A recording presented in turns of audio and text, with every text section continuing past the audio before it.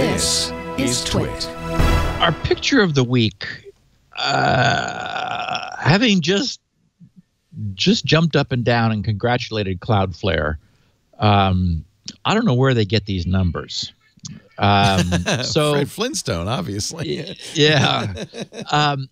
So they're showing 1.1.1.1. That's their new service, which they launched on April Fool's Day, which confused everybody. It did, especially because it's 4.1 and it's 4 ones. Well, that's what the CEO Matthew Prince said. This is exactly the perfect time to launch it on 4.1, right? Yeah. Even though. So the good news is it's not a joke.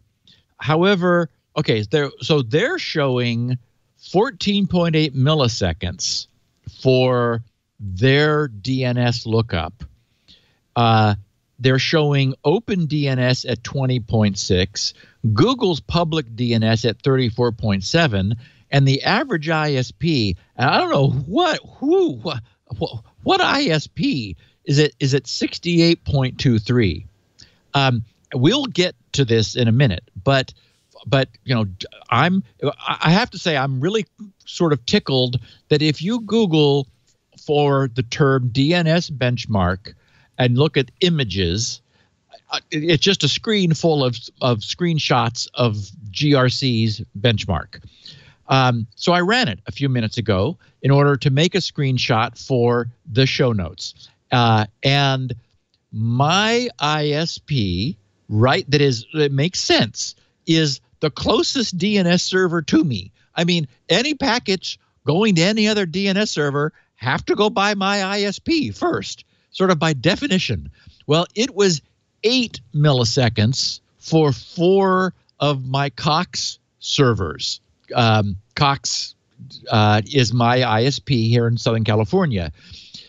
1.1.1.1, to their credit, and I fully intend to give them credit, was 1 millisecond longer. It was the fastest non-Cox DNS server of all. I mean, and I've got OpenDNS and I've got Google Public DNS and a whole bunch of other ones are in there. So, I mean, it is absolutely the fastest alternative to any DNS server that's not your ISP's. But I don't know whose ISP takes 68 milliseconds to respond.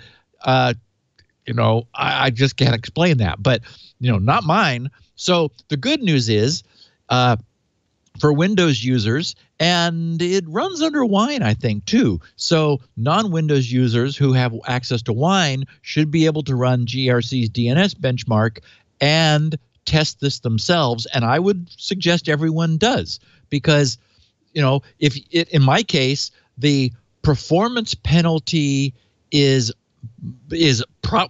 measurable, but it is arguably not worth sacrificing the benefits, which we will be talking about when we talk about Cloudflare's offering. So anyway, just the picture of the week was what is being plastered everywhere, and it's like, okay. The good news is, no one has to believe this bar chart with numbers that are strange. I mean, Google's public DNS wasn't that much slower, nor was OpenDNS. They were slower, but not like, ouch. So anyway, people can find out for themselves, and everyone should, because your mileage will vary. And boy, if your ISP is taking 68 milliseconds to respond to a single UDP packet, if you have any choice, you might consider what else they're slow at.